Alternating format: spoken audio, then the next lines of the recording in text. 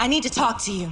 Becky, you're the worst. Donna, I'm really not in the mood for whatever this is about to be. Too bad. Okay. I can't believe you'd consider taking Roland's dirty money instead of just asking me for a loan. Roland's money doesn't come with attitude and judgment. That's all you, Becky? My entire life, all you've done is judge me. My intelligence, my choices, my friends, my husband. No, you owe me a damn apology. I'm supposed to apologize because you partied more than you studied? Because you were friends with a bunch of slutty alcoholics?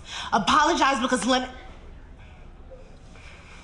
right, well, maybe I shouldn't have told you to not marry him. As I was walking down the aisle. Yeah, it was messed up, but he's boring, and I knew that you could do better. You don't think I know my husband is boring.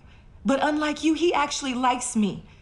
You think it was so easy for me, but you had the good grades. You had the cool friends. You had mom and dad's attention. All I ever wanted was for you to like me, and instead, you rejected me. I just could never live up to you. And it was okay, because I admired you so much. You admire me? Look around. You are doing exactly what you want. This is all yours, and even if it comes crashing and burning tomorrow, at least you can say you followed your dreams.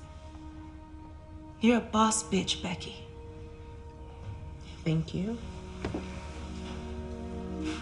Donna, I swear I'm gonna be a much better big sister. I know. I'm not really giving you much choice.